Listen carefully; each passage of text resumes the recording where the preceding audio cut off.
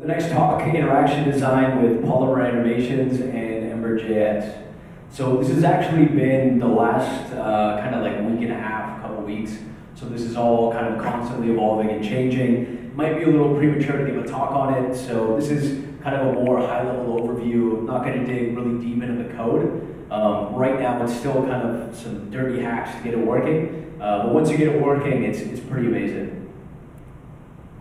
So the backstory, kind of the impetus for this is a little side project I've been working on. The idea is basically kind of like an Uber, Lyft, Airbnb for travel guides.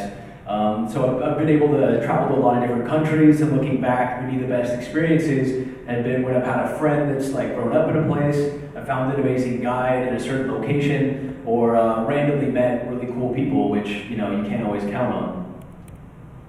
So the tech requirements. To prototype mobile and web app with three main requirements. One, build cross-platform mobile phone apps from a single code base. So the idea is basically, I'm a single person and want to leverage my time as much as I possibly can. And I really feel like web technologies and specific implementations with certain optimizations are now able to compete with native applications, or at least get really close.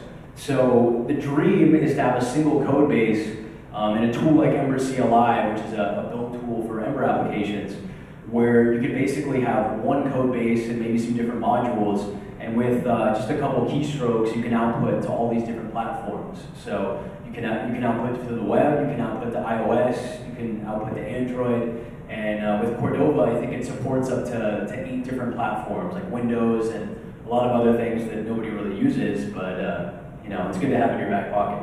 So yeah, and the requirement to build this with web technologies. So I'm a big Ember fan. So Ember, HTML, CSS, SVG. And one thing is I really wanted to make an interesting interaction design. I really wanted to use this project to kind of push forward my skills with interaction design and kind of take those to the limit if I could. So yeah, so basically a preface to this, the Polymer Ember integration is extremely experimental, rapidly changing, on the bleeding edge, but once you get it working, it's pretty amazing. So I first started with Liquid Fire. This was a few weeks ago. It's kind of the new hotness in the Ember world for animations.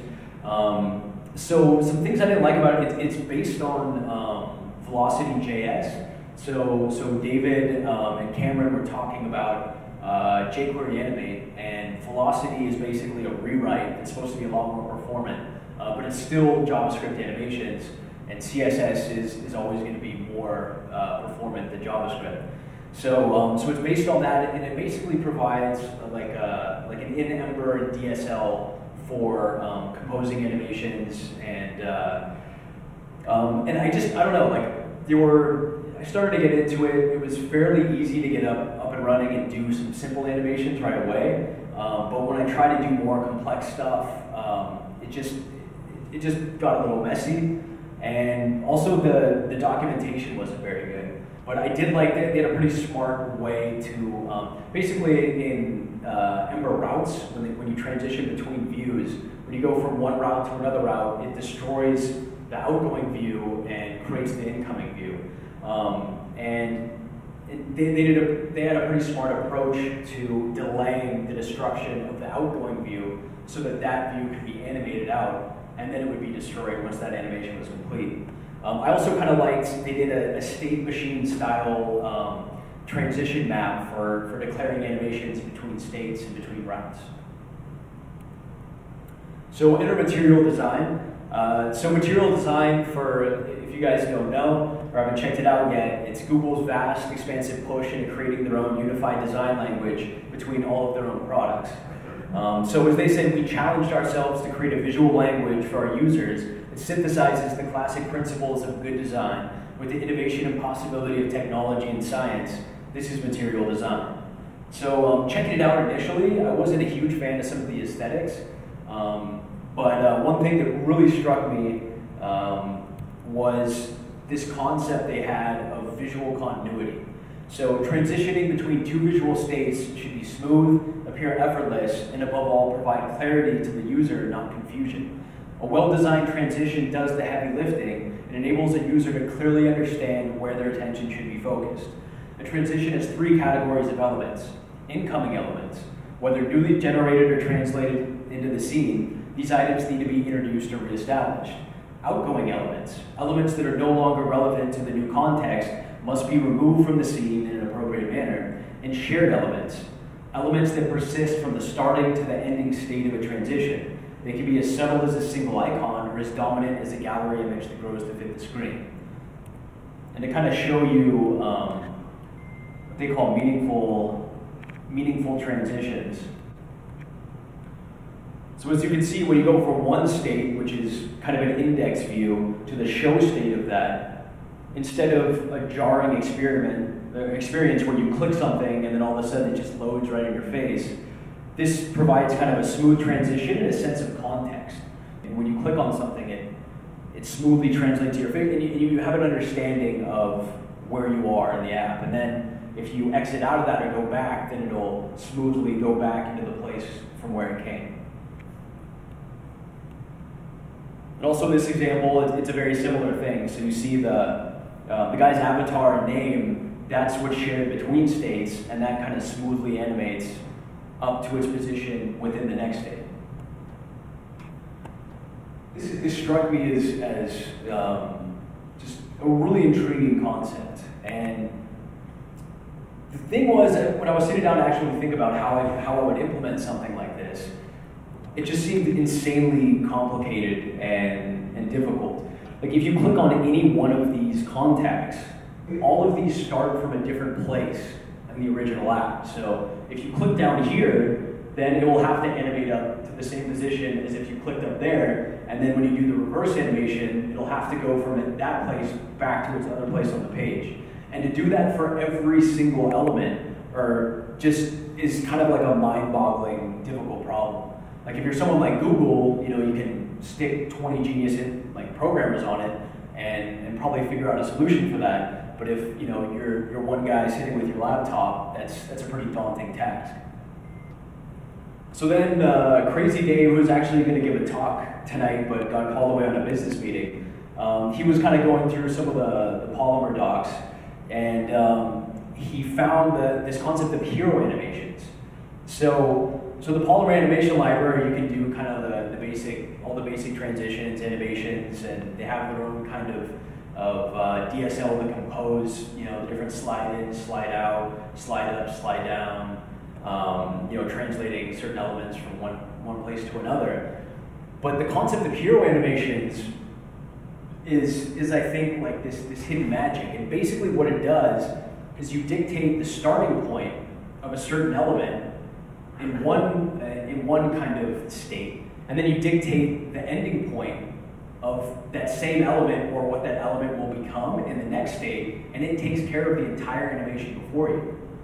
So all of a sudden, it's like, holy shit, like if I have a list of different contacts, if I have this entire list that's animating, now all I have to do to get this beautiful smooth animation between everything else is define a hero ID on each of these and define the end hero ID, and it'll take care of everything for you. So now this kind of opens up a whole world of really exciting animations and transitions and interaction design that would, before a library like this, would take an insane amount of time and work. And now you almost get it for free. So yeah, this basically fueled like a mad rush. Dave and I got pretty excited about this, and we thought, hey, we're going to try to integrate this with Ember. We're working on a new Ember app at work, and working on a couple projects at home. So we started to kind of dig into it, and we were just getting like hit in the face with errors kind of left and right. There were a lot of issues with the structure that core animated pages needed certain elements of the DOM to be in, and the way that Ember kind of handles that same thing. Also, Ember currently uses jQuery to update the DOM, and Polymer has its own binding library, node.bind, and they were basically conflicting. And Ember has this project called HTML bars, which has been in the works for a long time, and it's going to ship probably in the next couple months. But a lot of those problems will go away. It will no longer use jQuery in order to update the DOM. It's just going to spit out like raw DOM nodes, very similar to how Polymer does. So they'll basically be compatible out of the box. Without digging into too much of the code, Core Animated Pages expects kind of a main container component that has a selected attribute that's equal to the index of the currently selected child view. All Core Animated Pages children need to be section elements, and Core Animated Pages also need child elements to be in the DOM at the same time in order to successfully transition elements. So usually if you look at some of the Polymer Core Animated Pages examples, they basically have all of the various children elements in the DOM at the same time and don't do a whole lot of like dynamic things. And in Ember, everything is dynamic. So on the Ember side, the Ember router has a concept of routes that wire controllers, views, and models in specific states of your app and inject them into outlets. And just a quick Ember rundown, just to give a sense of context for people that haven't used Ember. Ember routes manage application state, which is like the backbone of your application. Routes wire models with controllers, components, views, and templates. An Ember model defines object classes and attributes that you want to persist back to a server. Ember controllers decorate your models with display logic, and templates contain markup and get their properties from controllers. An Ember view is a container that renders a template and handles advanced user interaction logic, so things like drag and drop, etc. And an Ember component is an isolated sandbox Ember view that is built for reusability. So Ember and Polymer animations, so basically we hacked together a solution that creates a new Ember outlet. So the outlet is basically a helper, the traditional Ember outlet. So we basically created our own Polymer outlet helper. That's essentially, it itself is a Core Animated Pages Polymer component. And then it basically, it's a helper that injects a container view that delays the destruction of an outgoing child view until the Polymer animation completed callback is fired. And all Ember route views are set to, so all the kind of like the route parent views are set to a tag name of section, and in order to have them gel with the structure that Polymer anticipates. And basically we manually set the Core Animated Pages selected attribute to one less than the child view's length to properly transition. And we do this because once an animation happens, it's completed, it fires a callback, and that tells Ember to destroy that view. And now the parent outlet, which is also a Core Animated Pages component, only has one child view. So we're constantly kind of like cycling in and out views, which is delaying them long enough in order for the transition to complete. So what's the payoff from all this? Here are a couple, this is just the basic kind of back and forth, so there's nothing all that exciting about this one. Transitioning between these states, you define each of these as separate hero elements, and as they transition, I'll just play it one more time. The one on the left is moving left and right, so this one I just, in order to show kind of the complexity of things you can do, it's moving left and right, the animations in the background, so things are going out, things are coming in, and then the elements that persist from one state to another remain on the page and are animated to their place on the next page. And with time, I'm obviously going to spend more time on this and make it a lot smoother, but this just shows you, this is basically, with very little work, you can do some really complex, pretty interesting things. And yeah, also what's cool is it's using the browser's back button in that. So that kind of, you get that out of the box with Ember. So what's really great is when you're in kind of deeply nested routes and situations, and somebody just hits the back button, it'll play the reverse of whatever animation that you did in order to get into that state.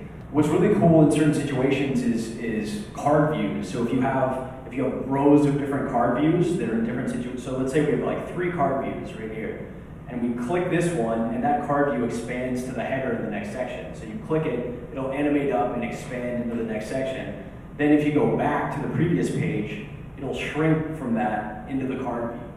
And it's amazing because, with Ember and single page apps, once you know, it's funny because now when I go back to like traditional server rendered apps, and I click something and then like I wait, and then like something pops up, and then I click something and then I wait, and then it pops up, it almost feels broken.